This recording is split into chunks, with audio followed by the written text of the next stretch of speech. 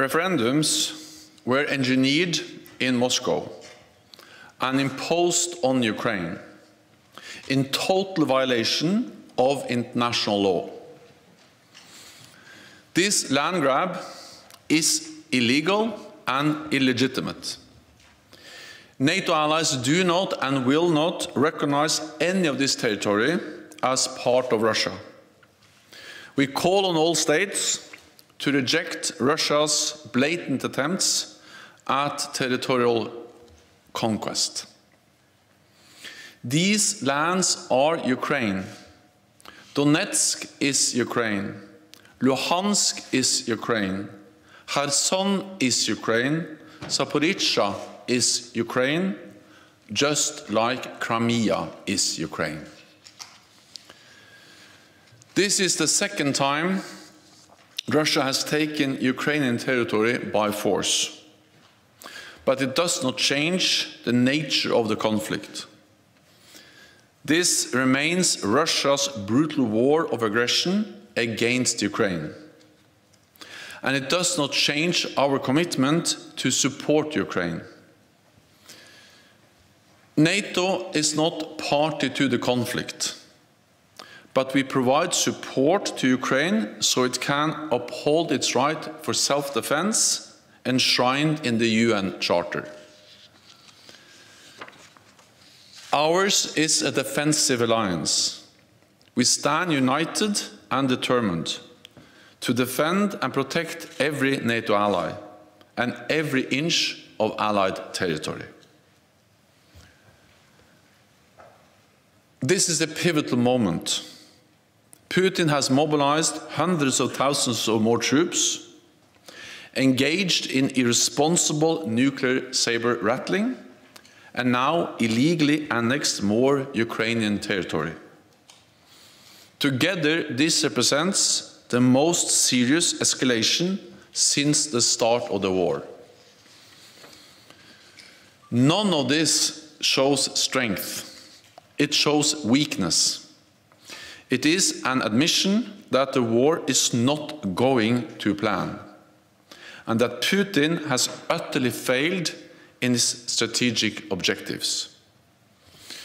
Putin bears full responsibility for this war, and it is his responsibility to end it, to end the imminent suffering of the brave Ukrainian people, to end the energy and food crisis that is affecting so many around the world.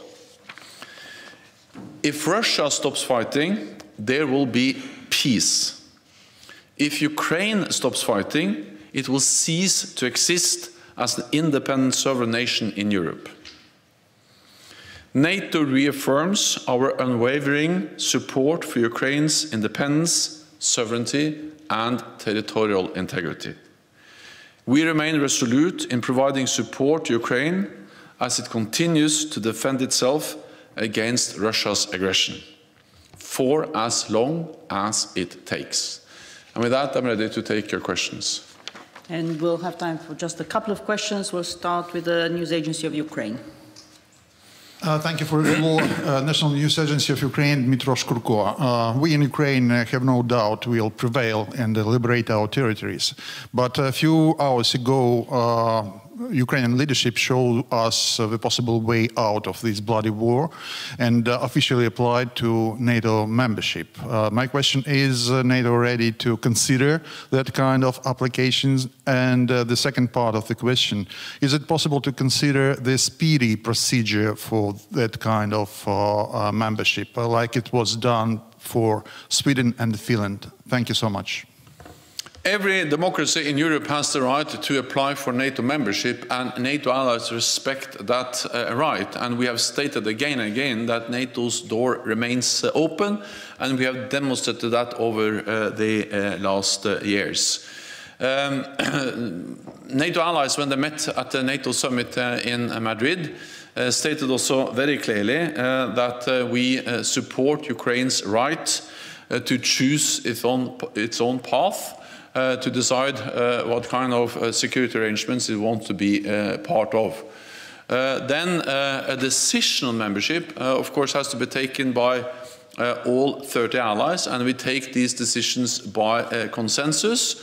Our focus now is on providing immediate support to Ukraine to help Ukraine defend itself against the Russian brutal invasion, and then that's the main focus and the main effort of NATO allies as we speak.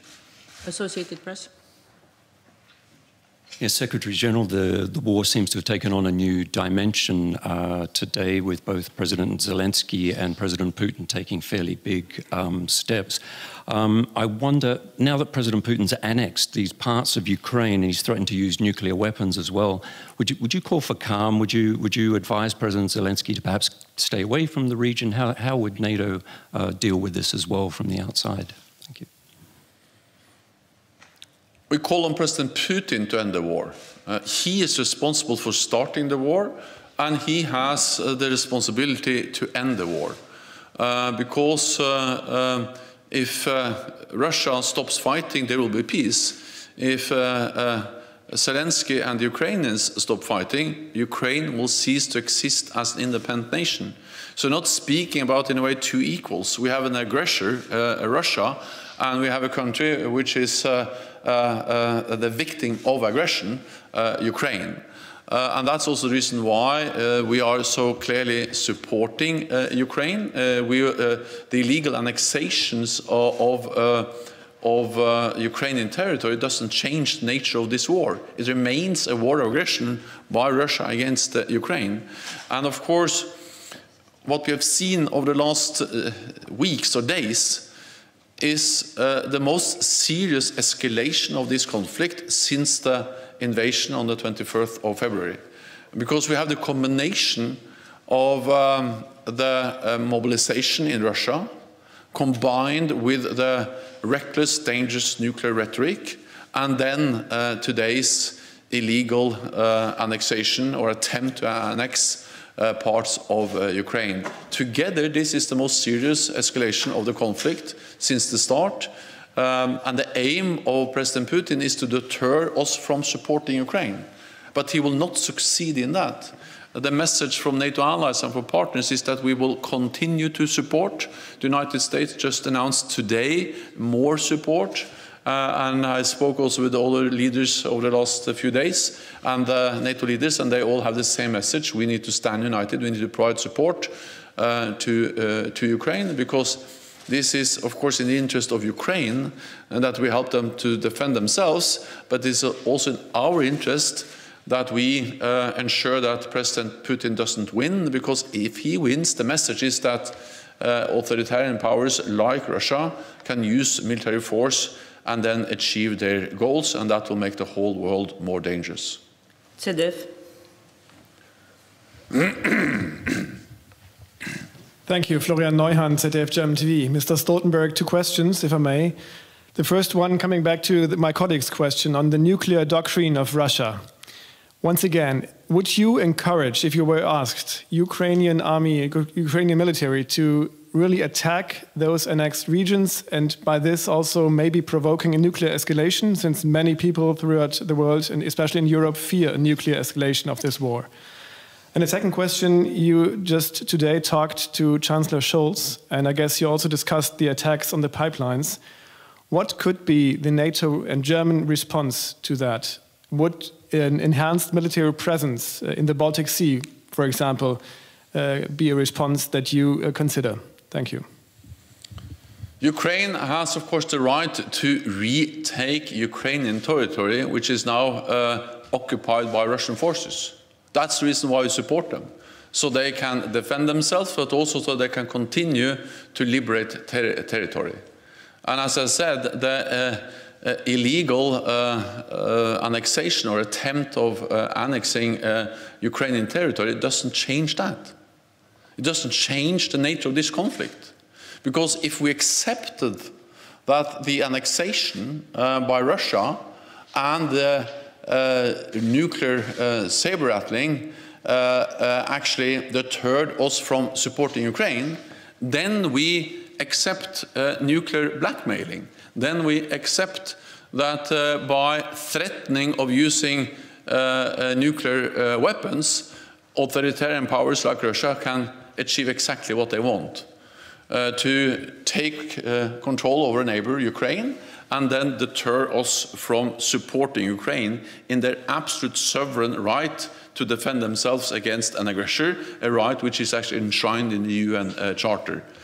President Putin's nuclear rhetoric is dangerous. It is reckless.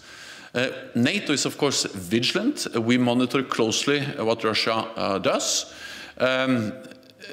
Russia must understand that the nuclear war can never be won and must never be fought. And it will have severe consequences for Russia if they use nuclear weapons. And this has been very clearly conveyed to Russia. So we will continue to support Ukraine, and we will continue to support them in their efforts to liberate even more territory, because they have the right to do so. Then on the pipelines, yes, I spoke with Chancellor Scholz today. We addressed, of course, the sabotage against Nord Stream 1 and Nord Stream 2. This is very serious.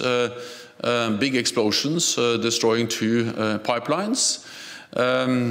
We support also the efforts of which are ongoing efforts of investigation to reveal the facts and to determine who was behind these attacks. NATO and NATO allies are present with naval capabilities, where planes in the Baltic Sea, in the North Sea. And of course, this sends a message of allies and NATO readiness to protect and defend each other, also critical infrastructure. These allies these capabilities, these planes, these ships are also collecting information, data, which can be helpful both for the ongoing investigation, but also to monitor these critical energy infrastructures. And we are stepping up our sharing of intelligence, sharing of information. MARCOM, our maritime command in Northwood, is collecting a lot of this information, and we're also actually reviewing some of the data we have already collected over the last weeks and months, to see that when we look through those data again, whether we were able to discover something connected to the attacks on the 2 pipelines in the Baltic Sea. It also highlights the importance of the work which is ongoing in NATO to strengthen the resilience, including resilience of critical infrastructure. So a military presence to send a message of deterrence, to collect and monitor, collect data and monitor the infrastructure, and then share information and step up resilience, are the most important ways NATO and NATO allies are now supporting each other to prevent anything similar to happen to any other critical energy infrastructure. Final question, Wall Street Journal. Dan Michaels with the Wall Street Journal. Coming back to some of the issues already raised, but thanks in large part to support of NATO members, Ukraine has had notable success on the battlefield over recent weeks. But it does seem that the more success Ukraine has on the battlefield, the more erratic, belligerent, and potentially dangerous Mr. Putin becomes. So does this change the way you approach the situation? Does it make you more cautious, or in any way this fact that the better Ukraine does in fighting the Russian troops, the bigger the threats seem to be from Moscow? Thank you. It doesn't change what we have to do, and that is to support Ukraine. Because if we let Putin win in Ukraine, it will be catastrophic for Ukraine. Ukraine will cease to exist as an independent sovereign nation, but it will also be dangerous for us. It's not as if inaction is not a risk.